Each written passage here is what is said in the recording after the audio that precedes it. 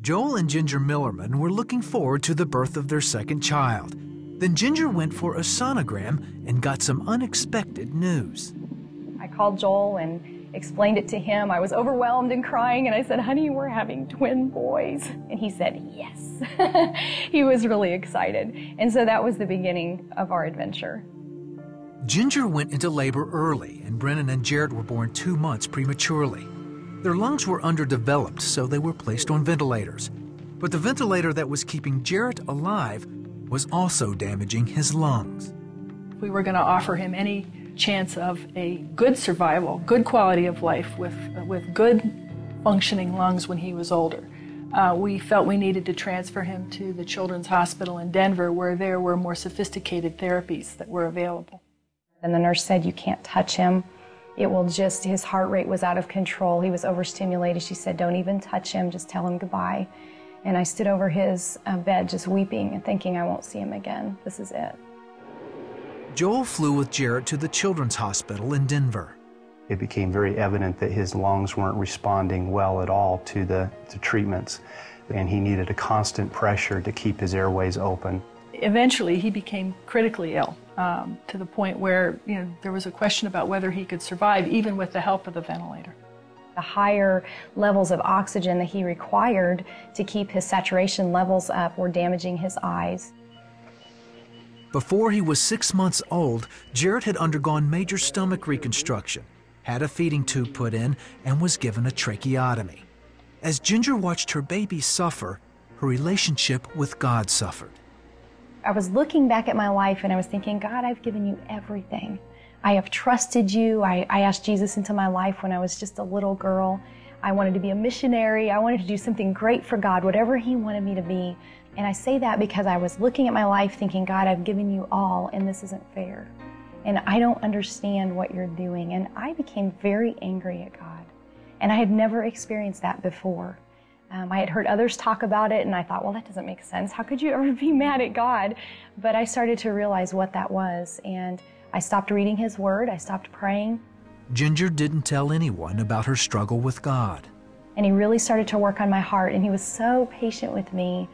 And verses that I had learned since the time I was little started coming back to my heart and to my mind. And the one God really used for me was Romans 8:28. And sometimes I think that's a verse that we memorize, and then we completely take it for granted. But it says, and we know it, that all things work together for good to those who love God, who are called according to His purpose. And God really used that to dramatically change my heart. Okay, God, I know you're going to work this out for good. And I don't know how you're going to do it, but I trust you to do it. And my circumstances didn't change. Jarrett was still very critical. He wasn't doing well, but my heart changed. Doctors told Joel and Ginger that if Jarrett's condition didn't improve, they may have to decide whether or not to keep him on life support. We were just exhausted, overwhelmed. I just remember looking into Joel's eyes as we sat in that car, and his eyes were full of tears. And my eyes welled up too, and he said, honey, he's not going to make it. And I started to cry, and I said, I know. And we had never verbalized that. And it really hit us that night that sometimes God says no.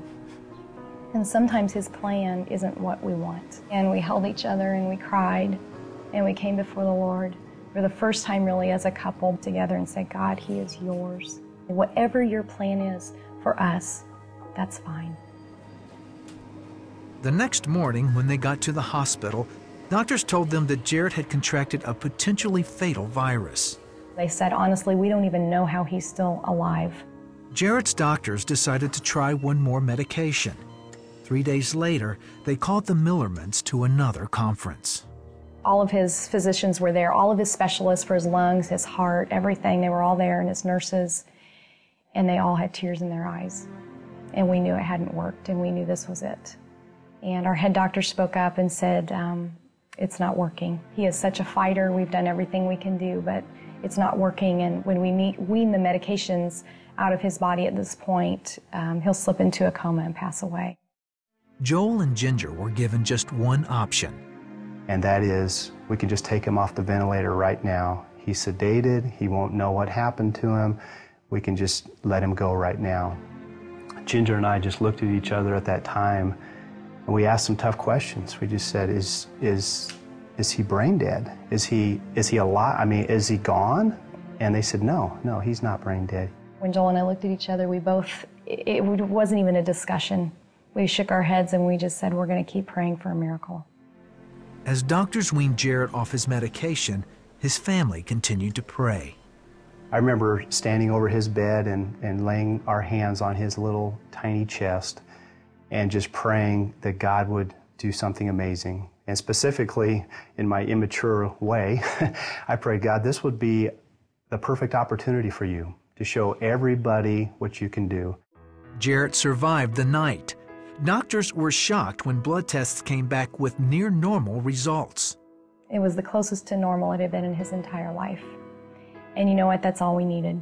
We looked at each other with tears and big grins, and we knew that God was not finished with Jarrett. Doctors just came in shaking their heads in amazement and just basically saying, now don't get your hopes up because he's going to still take a turn for the worse. We don't expect this to last long. These are the best, most experienced physicians in the area at Children's Hospital in Denver who said he's not going to survive. The extended family gathered to watch him die. They started withdrawing support, and then boom, within a day he's a new kid. That's a miracle. Doctors didn't expect him to ever speak or walk, but Jarrett continued to make steady progress. When he was 4, doctors removed his breathing tube. And the first time I heard him say mama and giggle was just the neatest thing I had ever heard. Still, doctors didn't think Jarrett would ever have a normal life. When preemies get really sick, they often bleed into their heads, and Jarrett did that too. If you look at his scans, they look like Swiss cheese. You would have expected a very severely neurologically handicapped child, very severely. But when you watch Jarrett over time, he just improved in every way. He kept improving. Love out! Jarrett and Brennan will soon be teenagers. Jarrett's active in sports and just made the honor roll at school. I like to play baseball, I like to play football, and I like to swim.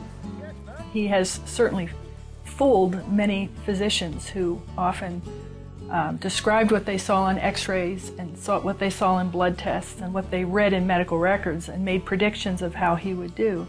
And he's outdone them. He's outdone them all. So yeah, he's a miracle. Mm-hmm. I think it's neat sometimes how God takes us to the end of who we are and what we can do. And he took us to the end of what we could do as parents and what the doctors could do as his caretakers. And then he said, let me just show you what I can do. Because there's nothing too big for God.